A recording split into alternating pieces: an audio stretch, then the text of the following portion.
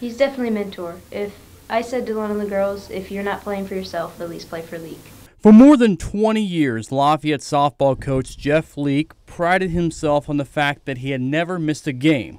But sometimes life has other ideas. The doctor said, come by and see me next week.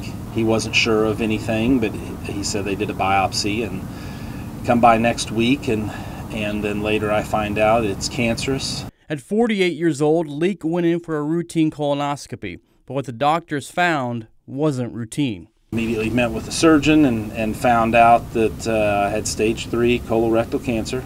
And he and the doctors attacked it with 8 rounds of chemotherapy. It's all that consumes your thoughts every day, but the treatments, they progressively get worse. But he kept fighting, and after undergoing surgeries earlier this month, the Lafayette ball coach blessed to know there are no signs of cancer anymore. It takes a lot more than medicine to get through this. And I've been lucky with my doctors, surgeons, oncologists, and all of them are great.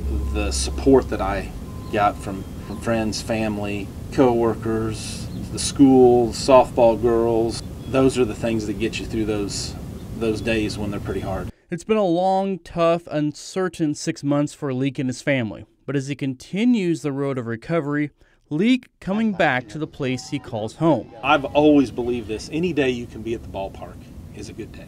Now, he's never been truly fully away from the team, but when he has been gone, this group making sure to show their love and support. Didn't really say anything. I actually just went up to Leek, all like teary-eyed, and I gave him a hug. And he didn't say anything back. He said thank you. In my 4 years of playing softball, I don't remember him ever missing one game. So it's definitely a lot to see him miss one. Even when he was dealing with it like big time, he was still at every practice over the summer. He was always at everything. Cancer doesn't care who you are or what your plans might be. Leek knows he is blessed, and he is wanting to help others now because of the support he's received. If I can talk about me, and that causes one extra person to go get a routine checkup and a colonoscopy or whatever checkups they may be due for with their doctor, and catch something before it hits them. Chris Roush, KQ2 News.